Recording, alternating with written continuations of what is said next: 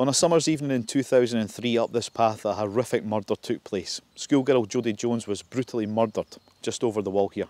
Boyfriend of 5 months, Luke Mitchell, is currently serving life in prison with a minimum of 20 years for what happened that night. This crime happened right on our doorstep, and we're going to retrace the steps to find out more about this case.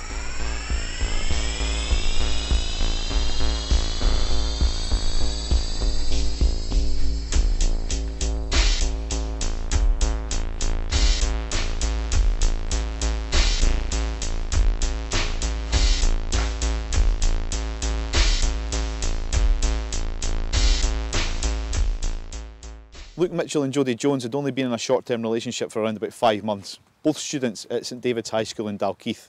Aged 14, they arranged to meet on this path just like any other evening that they would. Jodi never turned up as planned. Luke returned home and started to make a meal. The alarm bells were raised at 10 PM when Jodi never returned home. A search party was soon called and they went out on the hunt for Jodi.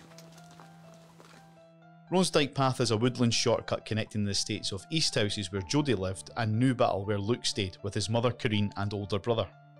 Luke Mitchell took his German Shepherd Mia to meet the rest of the search party on Roansdyke Path. The others present were Jodi's gran, her sister Janine and Janine's boyfriend Stephen Kelly.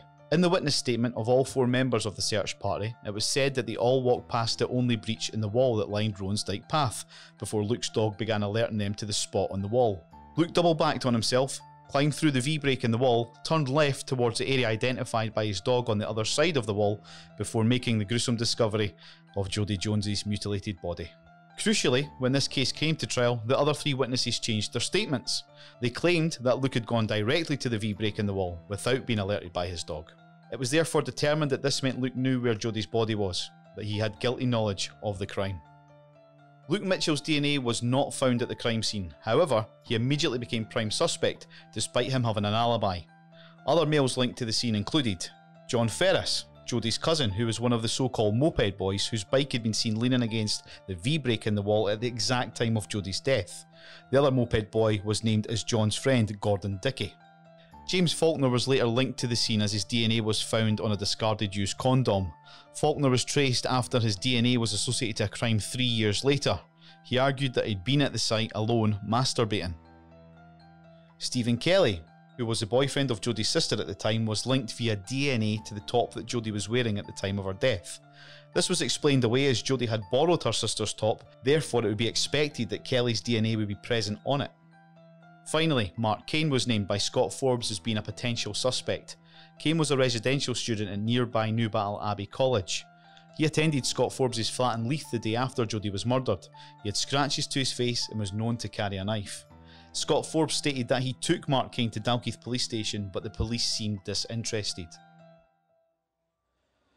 Once the search party met up, Luke claims the dog, Mia, alerted him to this hole in the wall, where, over it, lay the dead body of Jodi Jones.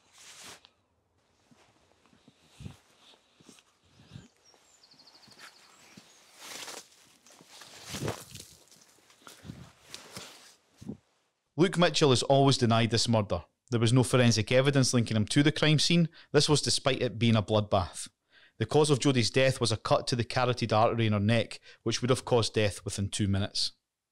Jodi lost over 5 litres of blood in what was a frenzied attack. However, not a drop of blood was found on Luke Mitchell.